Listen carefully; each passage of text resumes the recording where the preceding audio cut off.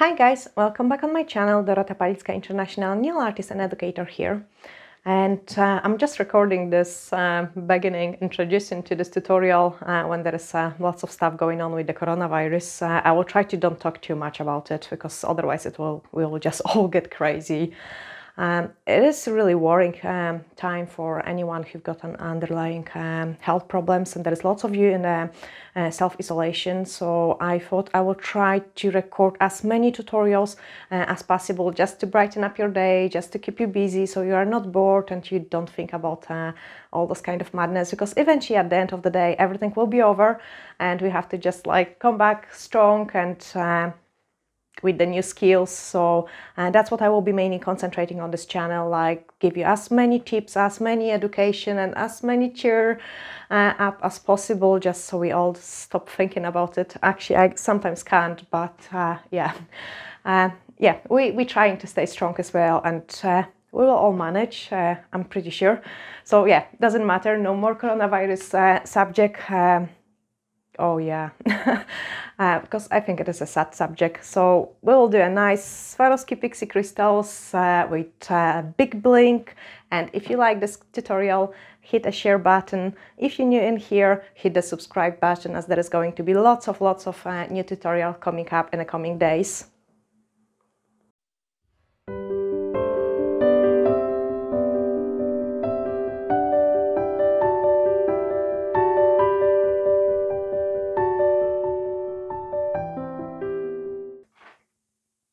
Totally a matter of the time that I would create the sparkle Swarovski pixie Cinderella nails, and I had it before on 1 or 2 nails, but I thought like doing it on full set would be so amazing, and that's what I'm going to show you today. So that's the Swarovski pixie. We are going to use it, and it's a cute mood. I will give you also the links in the description of this tutorial as well. They're so nice and sparkly. So I've got some nails already in here, and I have just removed the gel from it on the top, and now I have to just prep them for the rebalance, and I will show you how to do it. So my first step would be to push back the cuticles,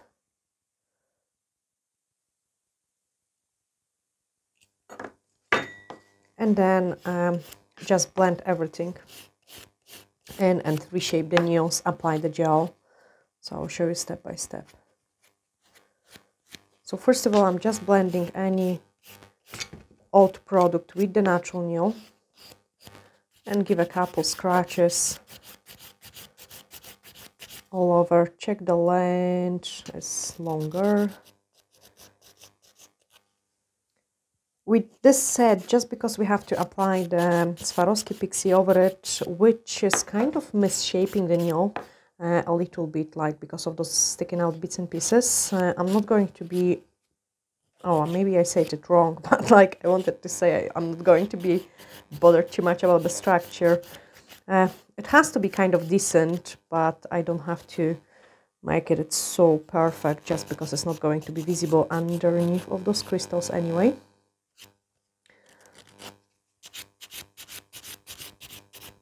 Okay, so that's the first nail done, and the second one, that's the nail which I don't like, because one side my natural nail is too long, it starts growing down the way.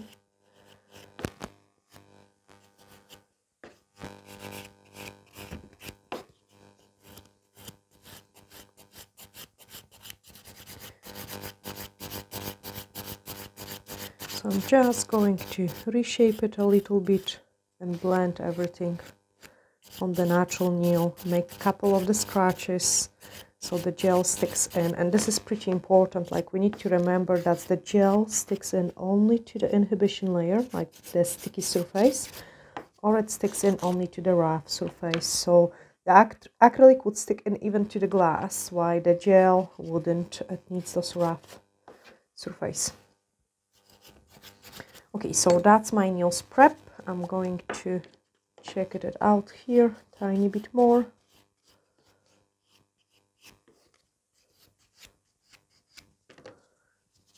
So remove the dust and then use the nail dehydrator, blue scrub, that's the one I'm going to use. I'm going to dehydrate my nail, and I have been so good. It wasn't dehydrate. Oh gosh, I can't even remember the wrong one now. Dehydrate. So I'm just dehydrating the natural nail plate. I'm so proud now. Some of you which have been watching me for a longer know that total disaster when it comes to the word dehydrator, and I pronounce it totally wrong. This blue liquid, that's an extra nail dehydrator, and then I'm going to use the Universal Air Bond. And I quite like the Universal Air Bond as well, just because it gives a really great adhesion of the product to the natural nail, but you have to wait for it to dry. So we're just going to wait a couple seconds to dry.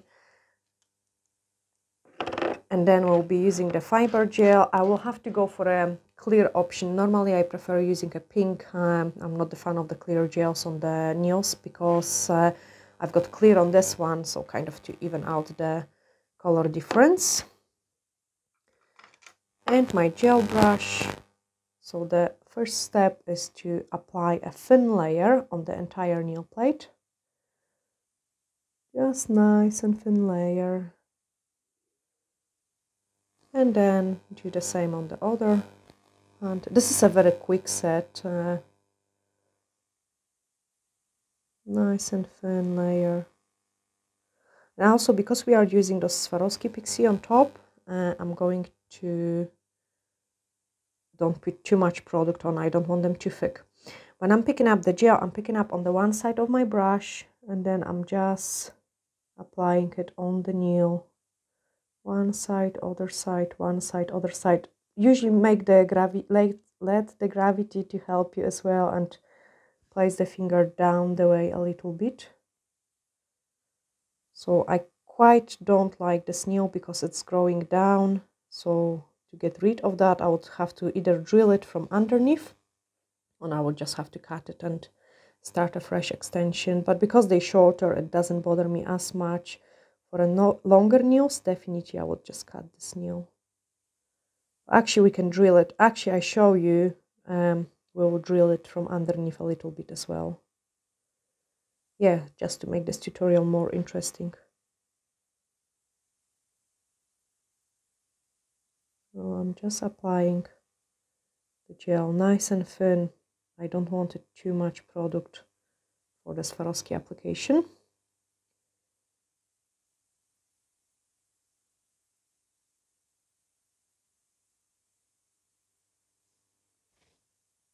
That should do, that should do, and I can give it a cure. So I'm still kind of like working on those fiber gels and testing them. I definitely love the pink ones because I think they're quite nice and they last really well. I am not the fan of the clear one, just because, I mean, for a structure, for a building, yes, it's great, like, but I quite like working with the really thin consistency, almost like a watery gel when it comes to clear. Especially with the glitter encapsulation, where I use the thicker gel for a base of the nail and then clearer, which is a very runny one on top of it. So I wouldn't use this one for a glitter encapsulation. It will be too thick for me. But for the structure and as a sculpting gel, for a rebalance, is a great one too. Most actually of the nail techs, I find it prefer the thicker consistency gel, which don't run too much. So that's probably a better choice for you. I prefer like the more runny, the better it is, because then the product does the work for me. So I don't have to spend like an hour's playing with it. We also had, my nails are curing, but we also had lots of good questions on the channel under in the comment sections, and I thought I will do some Q&A videos as well, like answering all these questions and picking up the most interesting ones, like with the product applications and other things, because I think it's worth to mention it. So that's my product cure. I'm going to use the UV cleanser. Actually, this is a good theory as well, and I tell you a little bit about it. So I have used the UV cleanser to remove the inhibition layer. That's the sticky layer of the gel which never cures. And we only remove the sticky layer when we finish the service, like, and we want to file the nails. You don't remove that when you're applying another layer, because as I say on the beginning, the gel only sticks into sticky or rough surface. Otherwise you will have issues with the service. But let's talk about the blue scrub and the UV cleanser. So there is lots of kind of 2-in-1 products in the market, like where you can clean your nail plate with it and you can also remove the inhibition layer with it. I'm not the fan of these products, and I tell you the reason for it. So the blue scrub is a nail dehydrator, and it contains some acetone and also kills the bacteria which are on your nail plate. It works only 30 minutes. So if you're a beginner nail technician, you might need to dehydrate the nails more often than once if your nail prep takes longer than 30 minutes. Always remember those kind of dehydrators, any of them works about 30 minutes on the nail plate. And this is a stronger product. And then UV cleanser, it removes the inhibition layer, the sticky layer. And if I would use it on the natural nail plate as a prep product, it wouldn't be strong enough. It wouldn't kill the bacteria. It wouldn't dehydrate the nails properly. It only removes those inhibition layer. So we cannot prep the nails with this product. It's not strong enough. And then if I would use this product to clean the inhibition layer, it will make the nails dull. So if you find the gel polish top coat or like a gel is becoming dull, that's because you have used too strong product for removal of the inhibition layer. So yeah, that's another tip for you. And we can file this nail. I will show you again on the one nail so you know how to do it. I would start off with the side walls, nice and straight, nice and straight. Actually, the thumbs are always really bad to file, but we're filing nice and straight, nice and straight. For a coffin shape, you have to bring the nail up the way. So this is a really important step, like filing those motion to remove the bulk from the side walls if you want to have a nice coffin shape. And then we also have to blend all the product around the cuticle area. So I'm just blending everything around the cuticle area.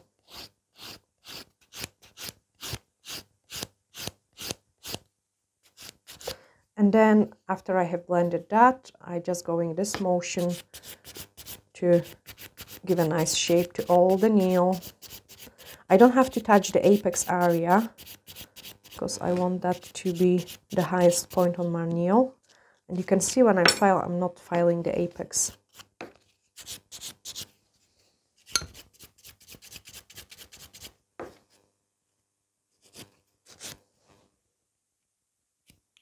Okay, and now we can file underneath. I will show you.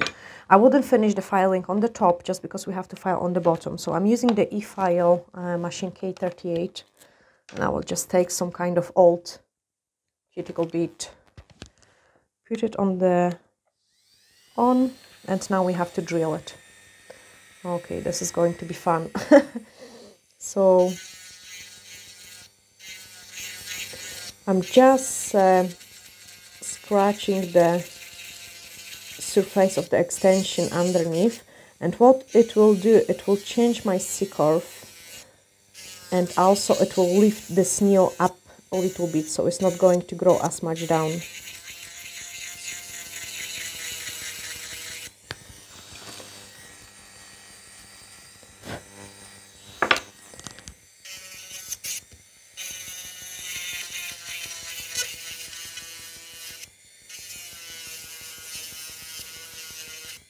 So when you're filing underneath, you have to be kind of precise so you don't change the shape of your C-curve too bad.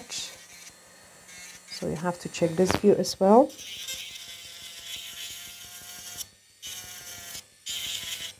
And then this one, this nail is always really bad. Like it should be nice and straight, but once my natural nail, it grows like so much down. So to lift it up, again, I can file it underneath in here.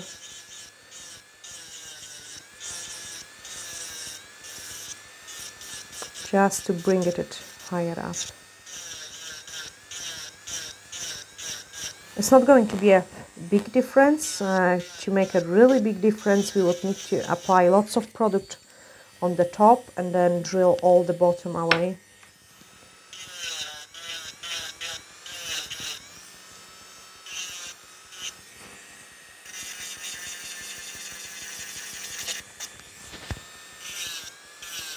Now also, if we do the drill work, like I have seen again lots of nail tech just drilling away the top and leaving it the way it is. You can't do that. Like if you're drilling underneath, you have to protect the matte surface of the nails, otherwise the dirt and everything is going to stick in there like a lot.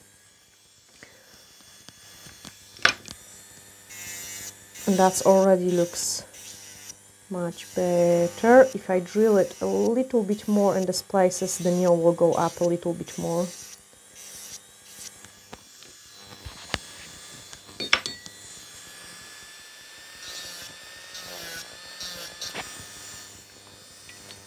Yeah. Okay, so I can switch off my drill. And once we have done that, I have to paint the surface with the clear top coat. So I'm going to use the nail dehydrator again, just to remove any oils which are on my natural nail plate.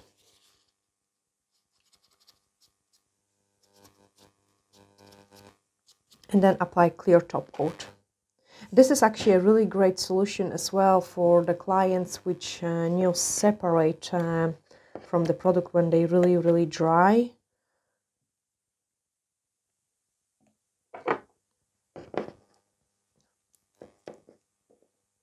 Nice and thin layer.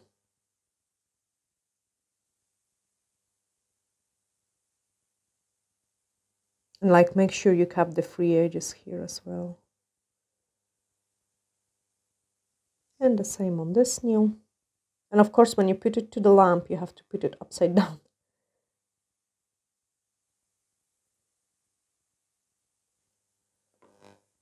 And give it a cure.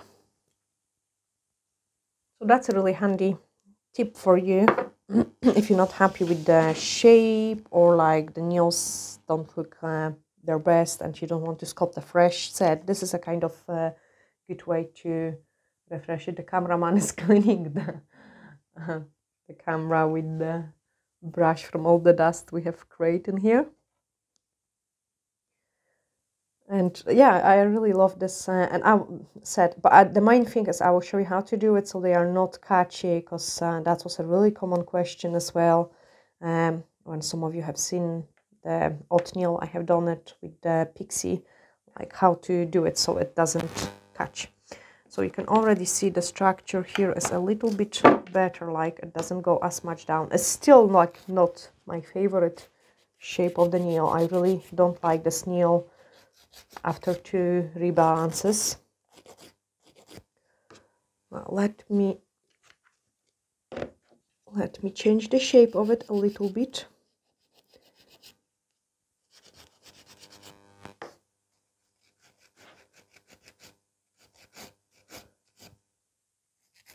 And also I find it as well, like when filing my natural nail is obviously up to this point here now, so there's only a little bit of the extension on it, and the natural nail is much softer to file, so usually we overfile the natural nail and we don't file enough on the extension, so make sure you do file those places as well.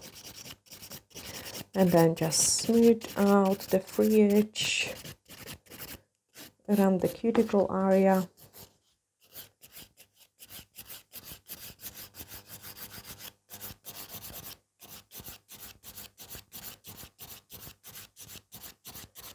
And it already looks a little bit better, but it's still pointing down the way. From the top, it's not going to annoy me as much as it did before the rebalance. So finish off this one. And basically I wouldn't be bothered filing anymore, just a buffer, because the crystals are going to change the shape of the nails anyway. So just buff them nice, and then I show you the crystals application. So I'm just buffing it.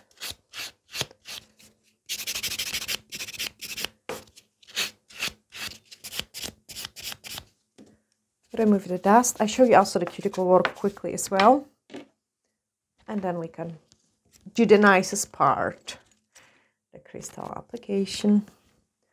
So again, depending of the day, I'm using a different beads. So today I will be using like something like this. Pretty low speed, like there is not much of the cuticle work. So this is a front, and I'm just going one side. Then I put it back onto the reverse, and I'm going other side. And then I can clean any excess of the skin on the top.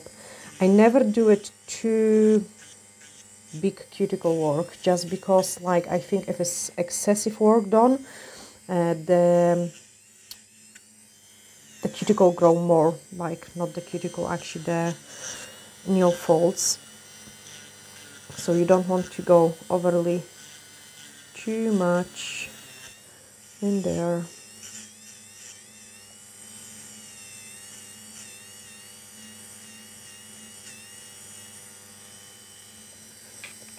Go back to the front again.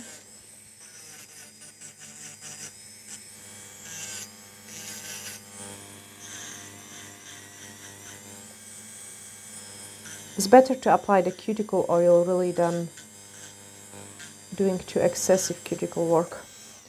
So just a minimal work in there, but they already look better.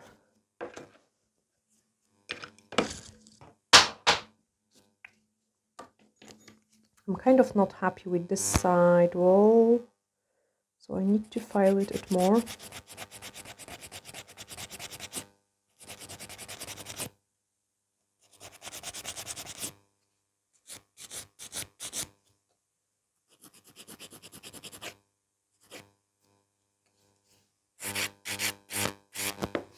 And that's because the natural nail filed much quicker compared to the extension part, the gel part. That's what I have told you in the case of this nail. So I need to even this out.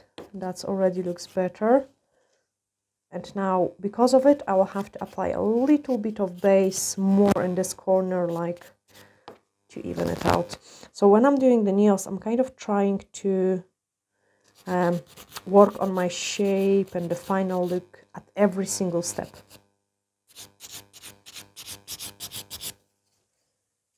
So even if we do something wrong, we've got some next steps where we can fix it.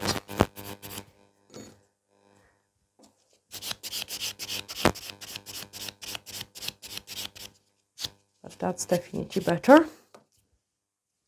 I can remove the dust, and then we go into the crystals application.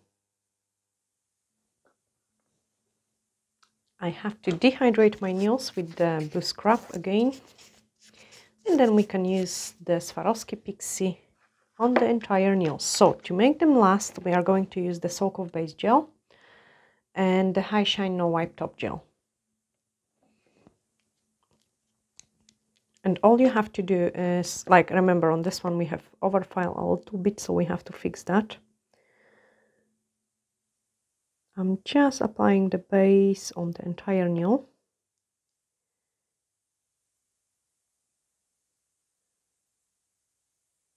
Plus those extra bit in here. And then straight, without of curing it, I'm going to apply the High Shine No Wipe Top Gel. The reason for it is, first of all, the No Wipe Top Gel is much harder. And then secondly, it has no inhibition layer, so the crystals are going to shine nice and we don't have to remove the inhibition layer. And then on the tray, I'm going to apply the crystals. So quite a lot of you asked me, like, are they not catchy? And I will show you what to do so they are not catchy. So I'm just sprinkle the full nail, front, sides, and the other side. And if I would leave it the way it is, then it will catch. You can see some crystals already sticking out, like in here on the side, and it would be really, really catchy. So what I'm doing is either a sponge or a small brush. I'm just touching up those crystals. Same at the free edge. You don't want them to stick out too much. So gently touch them in. And you either move them or they kind of fall off.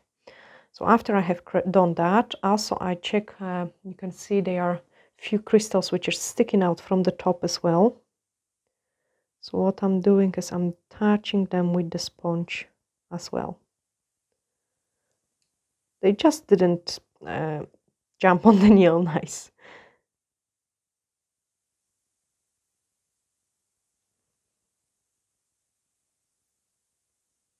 And then I have, after we have done that, we can go with the second round.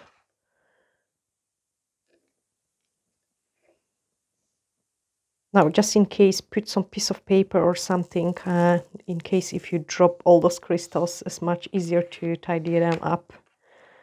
Then I go second round and just do exactly the same.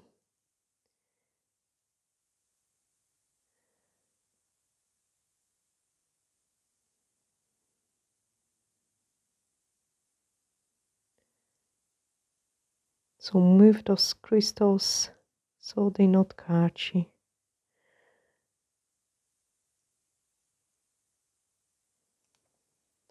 Plus, I want one more in the corner here.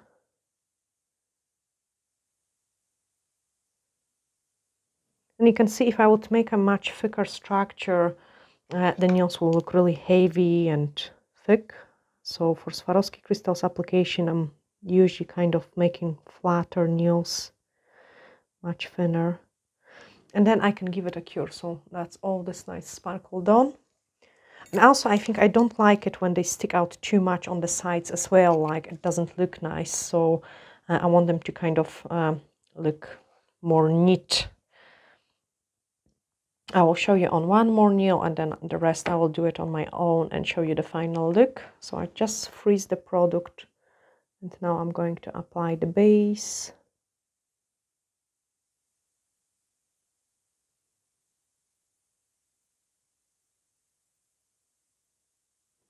Top coat.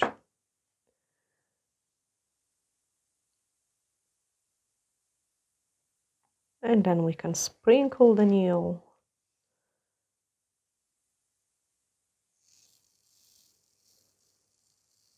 I think this is a great part. So I'm just sprinkle the nail. And you can see again, like they are really sticking out. So I have to make sure they are in the right places.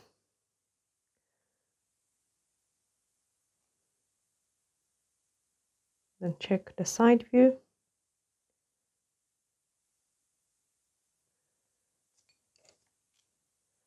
Sprinkle a second row.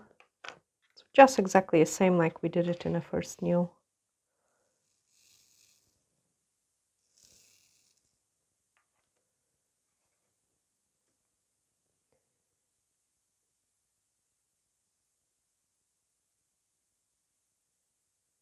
And I would suggest to do maybe a 2-3 nails at the same time or one by one and just freeze the product. Otherwise it might start to run and you really don't want that.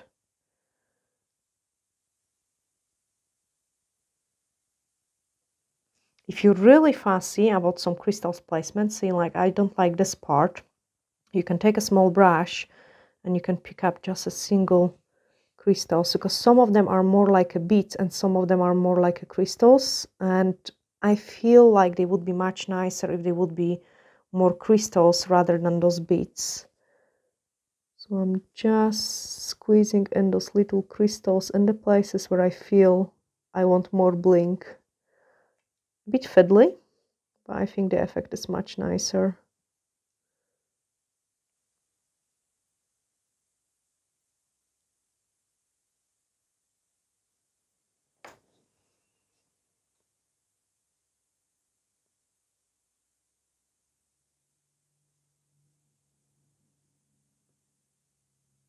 So there is not only the beads, but also crystals in there.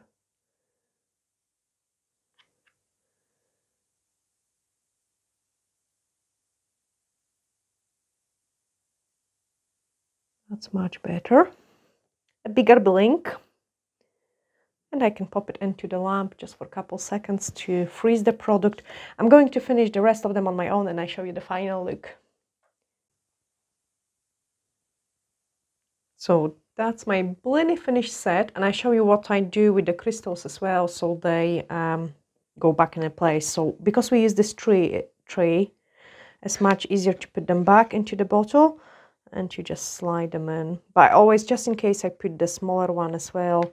If there is any which drop, then I can close it. Also, I can see it, so I've got this much left, and I have done about 20 nails, so I would assume it would last about 22, maybe more, 25 nails, like one bottle, which is actually not too bad, better than I thought.